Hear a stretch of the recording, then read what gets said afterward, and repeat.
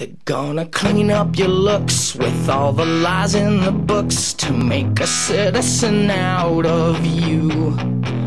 Because they sleep with a gun and keep an eye on you, son, so they can watch all the things you do.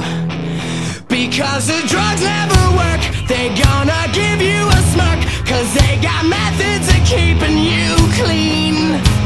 They're gonna rip up your heads, your aspirations to shreds, another cog in the murder machine. They said I'll teenagers scare the living shit out of me. They could care less as long as someone will bleed. So darken your clothes, I'll strike a violent pose. Maybe it'll lead you alone, but not me.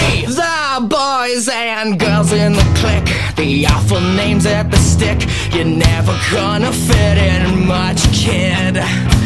But if you're troubled and hurt, what you got under your shirt will make them pay for the things that they did. They said, "I'll teenagers scare the living shit out of me.